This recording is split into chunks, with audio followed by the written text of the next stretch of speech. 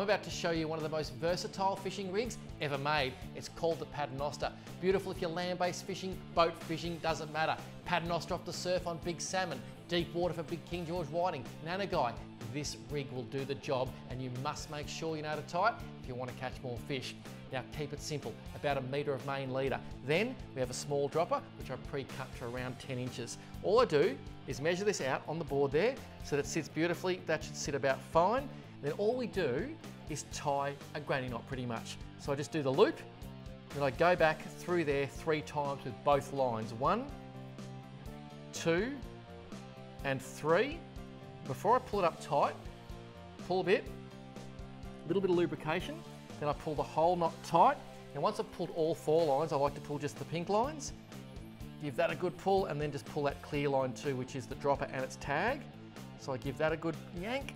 Okay, my tag is there. I cut the tag off, which is the short piece of clear line.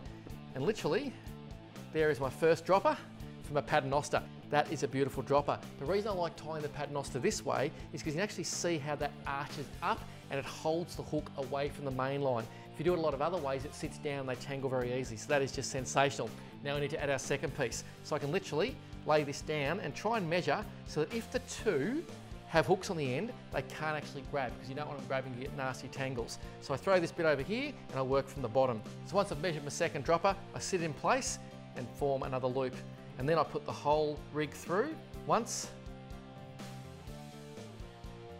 twice, 3 times. Again, bit of lube, pull it all up nice and tight, then pull the main line and the tag and cut off the tag. There is my second beautiful little dropper. Look how neat that is sitting there. That is an absolute gem. Again, you can see the way it's sitting away from the main line, so that bait is going to present itself just beautifully. Now to finish the whole rig, on the bottom, we basically want to put a point to attach our sinker. So I literally fold it over, another granny knot, and I only go through twice, because if anything is to break on this rig, I really want it to be my sinker dropper. Pull that up tight, cut the tag off, and this now looks very much like a paternoster rig. You can see sinker attachment point on the bottom. Up from there, my first dropper. Up from there, my second dropper. And all we need to do to finish it, just tie a swivel on the end with either a uni or a blood knot. That is the perfect rig. Whether it's sitting on an angle like that, being pulled up in the surf, whether it's straight up and down, it doesn't matter. Works in absolute gem. That rig is one you must learn if you want to catch more fish around our great country.